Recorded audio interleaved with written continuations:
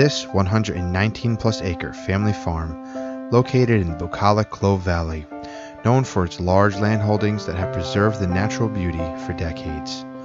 Gordon Andrews, grandfather of the present owners, purchased the farm in 1917. It is now the last family farm in the Clove Valley.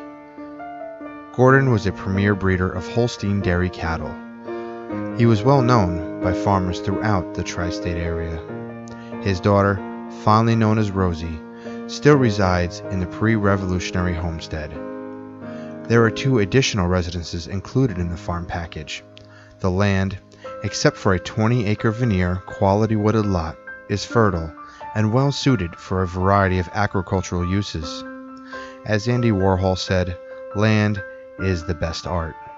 This farm is a masterpiece. I bet you would agree. So contact R. Ferris Real Estate today.